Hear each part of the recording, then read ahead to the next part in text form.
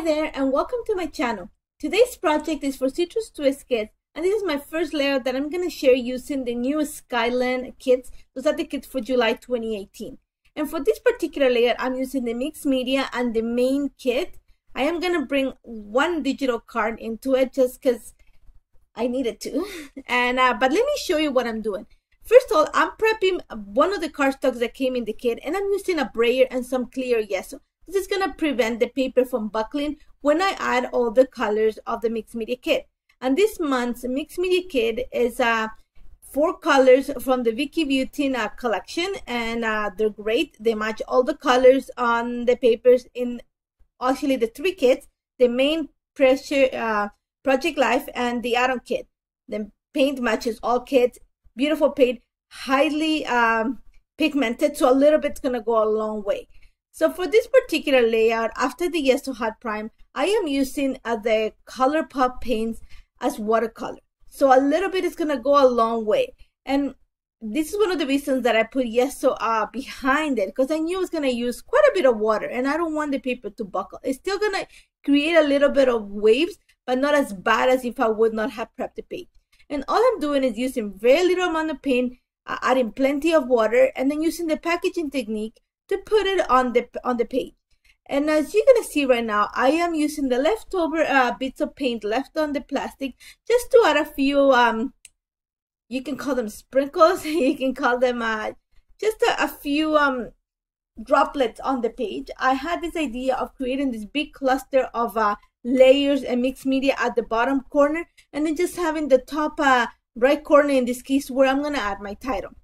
And as you're going to see, I am going to use actually the 4 colors of the paint. And I am going to try my best not to muddle them together. But I'm going to use them in like 4 separated blocks all together in a way. And one of the things you have to be careful is that the sugared strawberry paint is quite pigmented. So it's a little bit, it's really, really pink. So in case you're pink, just try. So what I did is I watered it down on the side. I'm just adding a little bit. I wanted to test how pink it was going to be on the paper. And same thing with the green. They tend to be really, like I said, they're very highly pigmented. So in case you don't like really loud colors, then just do a little bit at a time. That way, you know, it won't scare you on the paper. And that's pretty much it. This is my background. Did not take that long to put together. I sped up the process so you can see it. And all I'm doing right now is the leftover paint that I have. I'm just adding a few droplets on the top corner. So in a way, it ties down to the bottom section. And I'm going to set it aside to dry. This is not going to take too long to dry because, like I said, not that much water is being added. And while that is drying, I am going to start working on some of the layers of the page. And this layout is made out of actually a lot of the main kit papers. I'm going to bring in one of the cards from the digital cards because I needed to bring a little bit extra yellow, and that card had it all. Now, let me just talk to you a little bit about this layout. This layout is a picture of my kids playing at the swings. And if you see my work, then you know that I have teenagers. I don't have small kids. But my kids love to go to the playground. That's a little secret. Whenever we get a chance, they'll play in the swings, they play in the slides, they will fight. Just like little kids, they always make sure there's no people around to see it. So the idea that I had for this particular layout was to create a lot of layers. And when I started creating this layout, I thought, you know what, I'm talking about a secret. I am going to add sort of like a peekaboo to behind the scenes idea.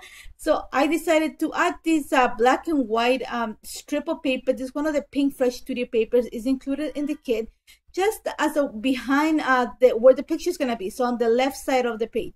And then I'm going to create a slit on the cardstock, and I'm going to fold the edges so that you have a peek of the paper that's underneath. And that's going to actually bring also the black and white that's on the picture. Since I'm doing that to the bottom corner of the page, I'm also going to do it to the top corner where I added that piece, the little bit of mixed media. And as you're going to see, I'm also using the same paper, and I'm just going to do the same technique. I'm going to cut a little slit, and I glue the paper behind and fold the pieces together. Fold the edges of the cardstock in, not together, sorry. Now, once I have that done, I'm thinking the top corner is the perfect place for a title. And for this, I am bringing some of the ephemera from the Pink Fresh Studio collection that came in this month's kit. And I'm going to use also the Conversation Started stamp. This is one of the new stamps. Amazing stamp, good for creating titles, for working on your TNs, for working on your project live. One of the must-haves is already on reorder because it's been that popular.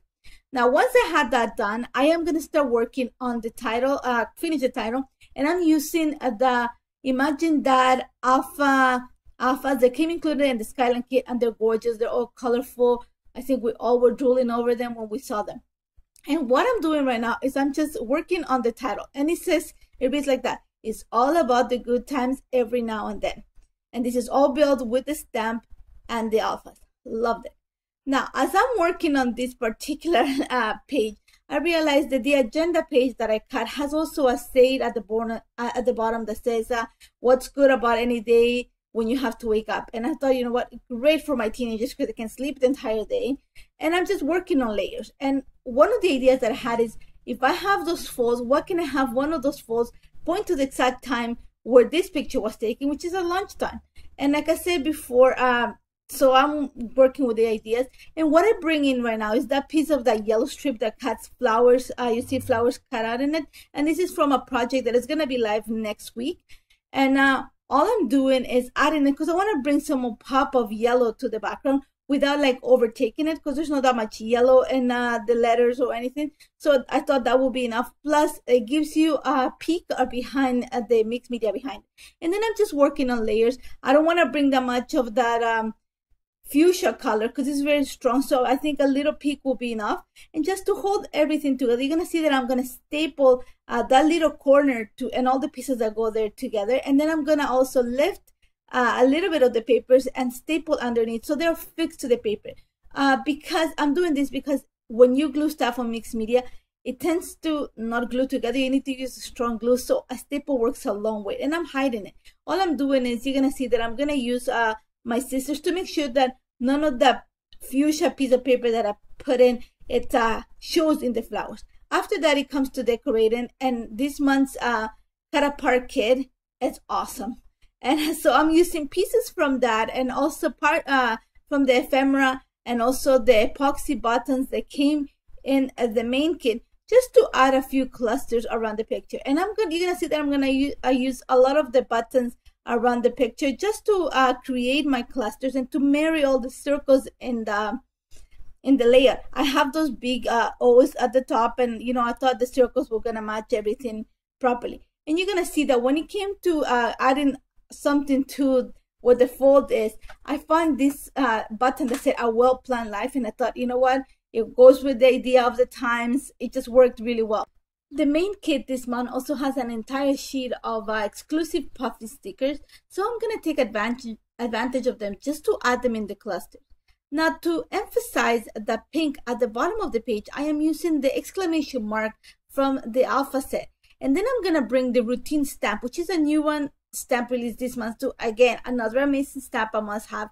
And I'm using it to add some sentiments to the cluster around the picture. And there's sayings like life and love captured, or for sure, today's work. It's all about routine, so a must have. After that, you're going to see that I'm going to add a few lines of journal, the date, and I'm actually going to use a little bit of a gold shine, color shine around the picture so that it marries the gold that is also in the titles. And that's pretty much it. I love how this turned out. Lots of layers, mixed media, lots of layers, lots of stamping.